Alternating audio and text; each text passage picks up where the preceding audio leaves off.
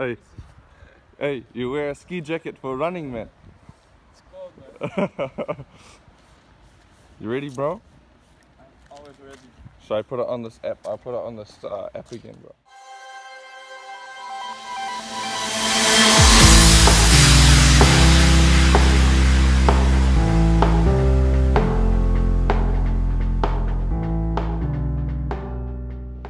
Yo, we're up this morning in the forest. Hey, Atso, what you do, man? Stretching, man. Yes. What's up? We're up in the forest, gonna do like 8 kilometers I think today. Just a chilling pace, we have training later, both of us, so cool, man.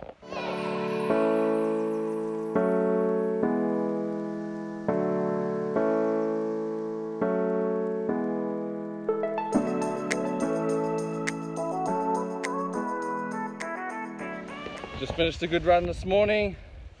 Yeah, How you man. feel, bro? Good, man. Good. Yeah, fit, fresh? Fucking fit, man. Ready for tonight, bro? Yeah, Training always, tonight? Always. Yeah, nice, nice. Yeah, You did like 8 kilometers up? yeah, 8 kilometers I think today. In the forest. It was our Monday ritual, huh? So we're gonna keep going with this, it's good. We go eat now, bro, man. and then get ready for training tonight.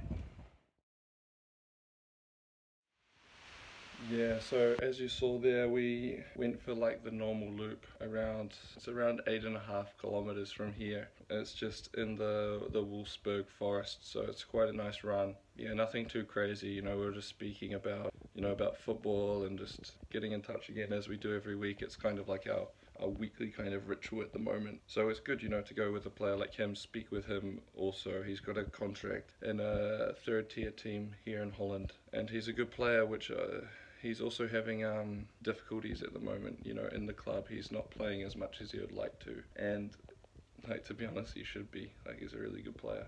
So that's what we did. We just went on the normal loop. The start's kind of flat. We go up, down, and then back around. So it's just quite a good casual run for the morning. I did that fasted as well, so I'm gonna go get something to eat and go for a shower, take some coffee. Then me and Isis are gonna go head into the city in a bit. So peace.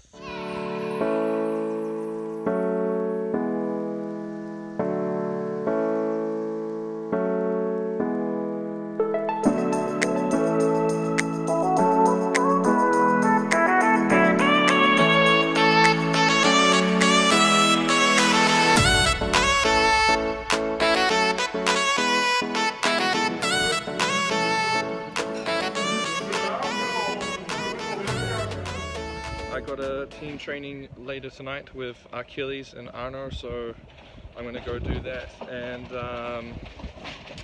yeah, I'll try to get some videos up and then speak later.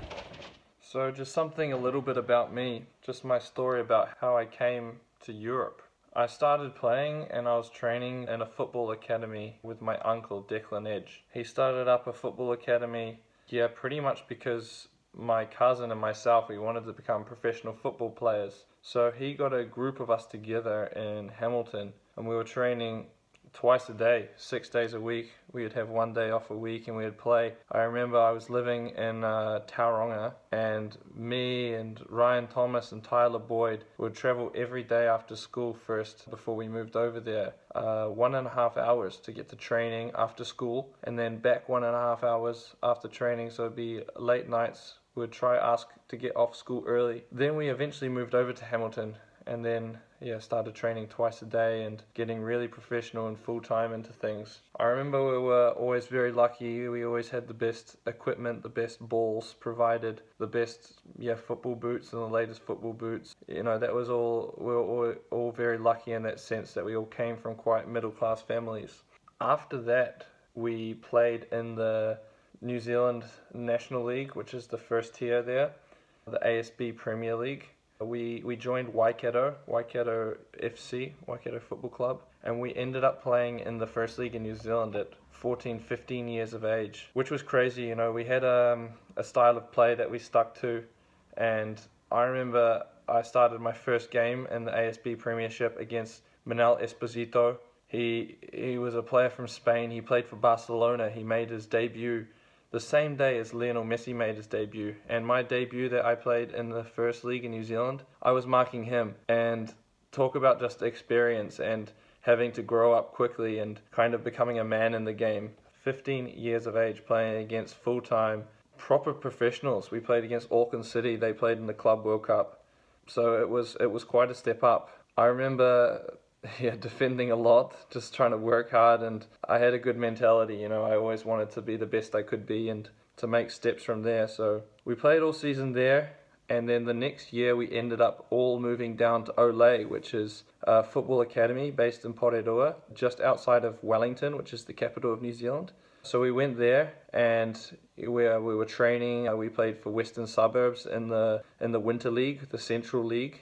So I did a season there, and I had some opportunities to go to the Wellington Phoenix potentially in New Zealand at that time, which didn't really work out. There were some things that were happening at the time. There was things with the national team and, you know, with my uncle in the football academy. So that didn't work out in the end. In that time, you know, there was a good group of us together. There was still Harry Edge, Ryan Thomas, Tyler Boyd decided to go to the Phoenix at that time. And then, you know, there was players under that with Muhammad Awad, Josh Green, many others, you know. I'm sorry I didn't name you, but, you know, many other shout outs to all the boys that were training with us. It was a very high quality group, and much respect to Declan and the Ole Academy with the quality that he kept in training. It was really a full-time professional environment. We were living and breathing football as we do over here in Europe still at this time. Everything's just about improving your game and diet, and it's like 24/7, you know. It's being 24/7 in football and trying to get better. From there, we ended up doing our time there a little bit. We were ready to move on to the next kind of stage. So, you know, Declan set me up with a trial at Birmingham City. He set Ryan Thomas up at Pex Waller, and then he sent my cousin Harry out to the Central Coast Mariners, which is an A-League team in Australia. So we went all out on our own kind of paths, and Tyler Boyd was in with the Phoenix at the time, so he had already started his kind of professional journey.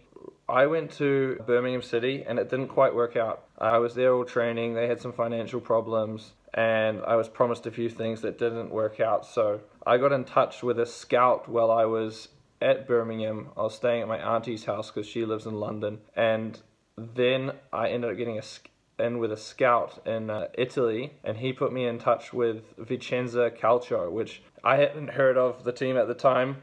They were playing in the third tier, and in Italy it was one of the stronger teams, and I did a little bit of reading about the club, and they had produced Roberto Baggio, which is one of the biggest Italian players of all time, and Luca Toni was also playing there in his time. So I decided just to give it a go. Like, why not go there on trial, see what happens, and the worst case scenario is I don't like it, I can come back again. What ended up happening was I went there the first day of training. I did really well, and they offered me a contract straight after the training. So I spoke to my uncle and my manager at the time, the scout, and we decided to let's go, let's take it. What happens if nothing else comes up? It could be a good opportunity. So I was there in the second team with no salary, living in like an apartment in Italy, like a block of just rooms with a shared bathroom, all players in this like kind of dormitory apartment kind of situation. So it was crazy. You didn't have your own private space. I was in a room with like two other guys, and that was the life there pretty much for a good 8 months, grinding away, playing with the second team, having some quite good games and having a bit of success. I obviously impressed that season, and I ended up coming into the first team at the end of the season for a friendly game against the first team of Juventus. So that was just a crazy, unbelievable experience. We went up to their headquarters in Turin. We went to the training ground, and you know, the car park was just full with like Ferraris, and they're sponsored by Fiat at the time, so there was Fiats and Ferraris just all around the car park, and it was unbelievable. I ended up playing the whole second half, and we were playing against the best players in the world. There was Buffon, there was Pogba, there was Llorente, there was Tevez. It was unbelievable. Chiellini, you know, all World Cup players, and it was just an absolutely unbelievable experience coming into that. So I went away that end of the season pretty confident. I think I came back to New Zealand to do some national team duties with the under 20s, I believe. We were traveling around a lot at that time. Then I ended up picking up a first team contract that second year in Italy, and we moved up to the Serie B. So I was with the first team all year, training and playing with some amazing players. Yeah, to name a few, Andrea Petagna, he's now playing for Spal in the Serie A. He's a very big player in Italy now, and also Leonardo Spinazzola. He's playing for Juventus, and he's also in the Italian national team. So this is the type of quality that I was playing with. Yeah, one more, Davide Di Gennaro. He played for AC Milan. He was also playing for Lazio quite recently. This was the quality, that I was competing with and training with every day. So it was just an amazing experience. We ended up finishing third in the Serie B, just 1 point behind automatic promotion to the Serie A, and that was just amazing, but a little bit unlucky, but also just a crazy experience training under Pasquale Marino, who's also quite a famous trainer in Italy, and just sucking in as much knowledge and sucking in as much experience as I could out of the environment. Because the first coach who I got there also, his name was Giovanni Lopez. He played many times for Lazio in the Serie A in his playing career, so I just wanted to learn as much as I could, which I did. I improved a lot. I got super fit, the most fit I've ever been in my life.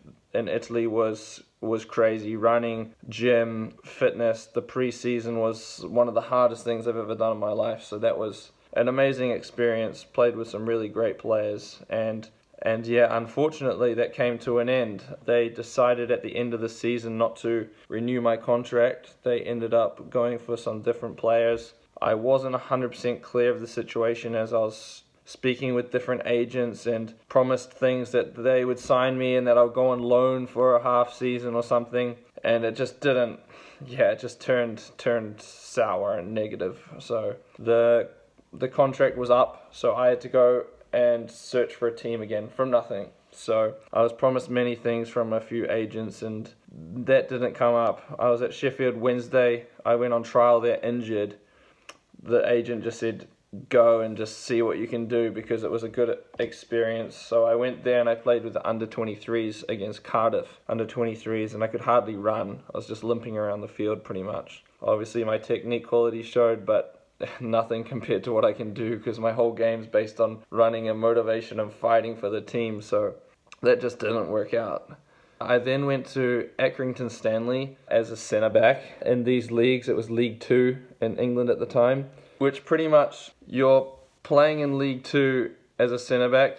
They're looking for players like at least 6'5", 190 centimeters, which I know I'm not. I'm a technical player. I like playing out from the back. I like having the ball. I'm a defensive midfielder in these kind of regions, and that just didn't work out as well. So after a long time struggling in England and trying to find opportunities, trying to build connections, nothing kind of came up. So I got back in touch with Declan, my uncle, and he put me in touch with Ramon Triboulet, and he's the head trainer at Auckland City, who play in the ASB Premier League in New Zealand. It was one of the top 2 or 3 biggest teams in New Zealand over the last 10 years. They've probably been up there the highest. They've gone to the Club World Cup most of the years, and they've won Oceania Champions League, which that's the qualifier to get there, and also in the league a lot. They're always up there. So that was an opportunity that I was interested in because of the Club World Cup. They were going there that season.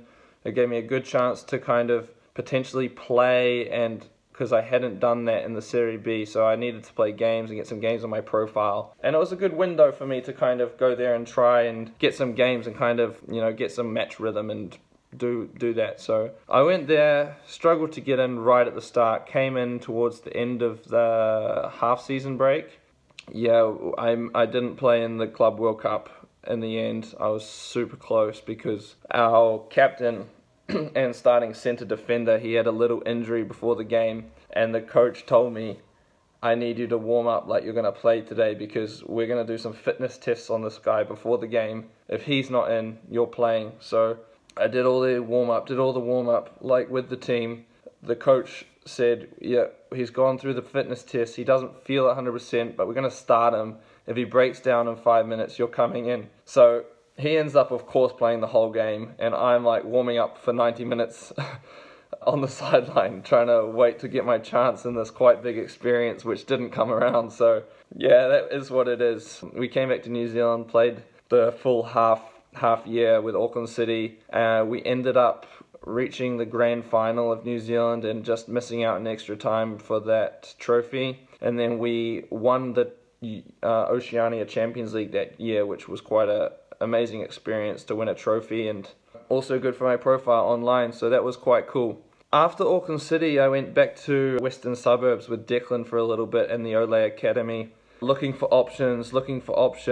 I was working hard trying to build connections, speak to agents, and actually I got an opportunity to trial in Latvia in a place called Jelgava. They were a Europa League team, and I just really wanted to get out of New Zealand at that time, so I went pretty much, paid for my own ticket, went to the other side of the world for this trial in Latvia.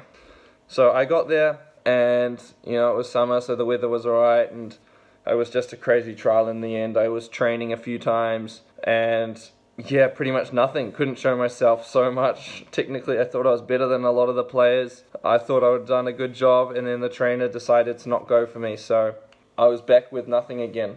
So then I tried to contact a few people, build some more connections again. Then I got in touch with my uncle-in-law. He's from the Czech Republic, and he has connection with a team in the 3rd tier in the Czech Republic. And he pretty much said, listen, you can come here, we can give you some good, enough money to live, and you can stay at my house and come and play some games over here and keep looking, you know. So I went there for 6 months. I played games and just built my profile, got a bit of money. Then we had there's a long winter break over there. So then after that I went to London to my mum's house for Christmas, etc. And I was just emailing clubs, emailing clubs, and just trying to be in as top condition as I could. And I ended up getting a response from Achilles 29 in the Dutch 2nd tier. They were struggling that season, so at the halfway point they were looking for new players. They pretty much just said, come in for a game tomorrow, we'll book you a hotel for the night, and then we can talk from there. So it was just all of a sudden, I had to jump on a plane the next day after hearing from the email, and I was playing in a game in Holland. I didn't eat during the whole day. I only had a cappuccino and a croissant early in the morning. We played in the afternoon, 2:30 kickoff. I ended up scoring 2 goals, which if anyone knows anything about me, I don't really score so much, to be honest. And then they've offered me a contract directly after the game, which was just, it was amazing. It was an amazing move. I was so excited. We had a great team that half year, and I did quite well. I played in 10 games in the Dutch 2nd tier. It was a great league, great experience, made some really amazing friends, and had a good time. Unfortunately, we couldn't fix the situation with trying to stay up, but we ended up missing out by 2 points, I believe. We got it back to so close, and we just missed out, so it was just out of our reach. I maintained keeping a lot of contacts with that. Then I ended up signing for a manager here in Holland, and he promised me so many things, that he would find me a club on the same level as Achilles were in the last season in the 2nd tier, and I really trusted him with that. He said he was speaking to so many things, speaking, and I believed him, so I was just holding out for the whole transfer window. He was telling me some things were coming up, nothing ended up coming up. So then I got back in touch with Achilles, and I asked if I could just keep training with them, just train with the Jong team, while I was waiting for opportunities to come up. So I was turning up to training every day with the Jong, and just it's like under 23s, the Jong here in Holland. So I was training there. Nothing came up for the whole transfer window. Past the transfer window, now we're talking 1 or 2 months after the transfer window, nothing had come up. So I was like, what am I doing? I'm just here training, nothing's coming up, I need to play games. So I spoke with the technical director at the club, and he said, yeah, listen, we're having a few financial problems, so you can register with us, we can't pay you, and you're going to start playing with the Jong. So I was just like, okay, that's all good, and then just worked my way into the first team. They gave me the captain's armband, the Jong team, and then yeah, obviously that level was quite low for me in the Hof class, which I think is the 5th tier here in Holland. So obviously I just performed how I usually do, and I ended up getting brought into the first team, played 1 game in the league here, did well, and then I played in the cup the next week against NEC Nijmegen, which was probably the biggest club in the second division at that time, and I was one of the best players for our side on the field. So after that I was just in the team, and played the rest of the season in the third tier here with the same team, Achilles. Unfortunately, in the half season, financial problems didn't work itself out, and we lost pretty much all of our players who had professional contracts, and because I wasn't being paid, I didn't have a contract, so I was just staying at the club and training for free pretty much and playing for them for free. In the half year, they ended up giving me a contract and a house, so then I was like, okay, I'm going to stay, and they told me that they're going to make me their captain as well. So I did that, played, and I got paid and had a nice house from the club actually for that next half year under Arno Arts, and he helped me immensely with extra technique training. This half year I think I improved one of the most that I have the whole time I've been in Holland, in Europe, so it was quite a big learning experience for me there. But results weren't coming because we had pretty much an amateur team with all players were younger than me. I was the captain at 23 years old, 22, 23 years old, and I was one of the oldest in the team. So obviously we had some good talented players, but everyone was young, so we ended up getting relegated again, which was crazy. So then I pretty much was going down into the fourth tier in Holland. I was stuck. I had no options. Holland was kind of finished for me because, my profile was looking bad here from having these relegations with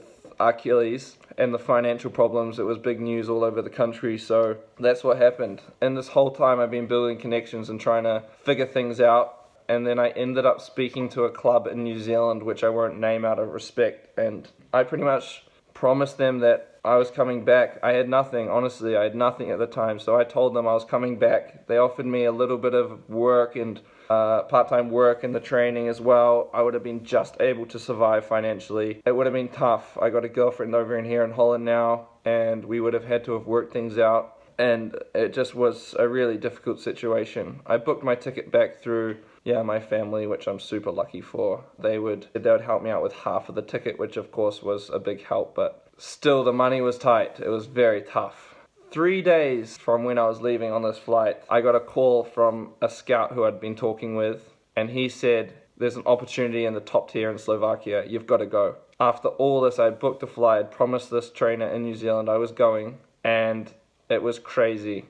I ended up getting on this flight to Slovakia, 2 trainings, they offered me a contract, good money, good league, fully professional, and I was playing. So it was just an unbelievable situation. I had to get on the phone and make some very difficult calls because in New Zealand, the club, the coach is an amazing coach. He's an amazing guy. I can only say good words about him. And I felt bad, in my heart, but it was an opportunity and the moment was there and I had to grab it because it was a big opportunity for me. Imagine, I'd just been relegated from the 4th tier in Holland and moving to the top tier in Slovakia. The money was good and so I had to make a hard decision and I took it. I ended up playing 9 games in the league. I played defensive midfield, center defender, played some amazing games. We beat some pretty good teams and I performed well. I was happy with how I performed. It gave me a lot of confidence because I really fit into the level and I felt like I was doing a good job and was a leader in the team. It came to the half season, we got a new coach. He brought in a lot of players from his former club and now they didn't renew my contract. So I'm back in a same position where I'm looking for a club again and nothing's come up so far. It's becoming to the end of the transfer window in January and I've had a few opportunities that's not been what I've been looking for. I got a very good offer from a team in the top tier in New Zealand which I turned down because I wasn't ready to move back to New Zealand again yet, and the salary was good there, to be honest, for a New Zealand team, and it was another team and I knew the coach as well very well and he's a very top coach as well. I knew I'd improve there, but it's just so far away. So that's the situation I'm at now. I'm looking for a club. I'm training again with Arno in Holland, doing the technique trainings, doing the trainings with Achilles and trying to stay fit while I look for something. But that's the situation. That's the real life of a professional football player. Having to move around, not having a club for a little while, looking for next options, connections, and just trying to build contacts and speaking with people, keeping up to date with everyone and just working hard in this way. And it is what it is, A lot of alone time, a lot of training, a lot of boring down times that you got to try and keep yourself busy. And that's it. That's the situation I'm at. and now, and I'm just staying positive and hoping for the best, really, hoping that something comes up. But I'm still here and working on the things that I can do, and I believe there's only a certain amount of things you can control, and those are the things that you got to focus out on, and the other things will sort itself out. So that's where I'm at now, and it'll be interesting to check back on this like in a bit and see where I am in a few months, because of course I hope something comes up, and it might not, but that's the situation. I'm off to training tonight now actually with Achilles, so I'm just heading off now, and I'll get in touch with you guys later when I get back. Ciao.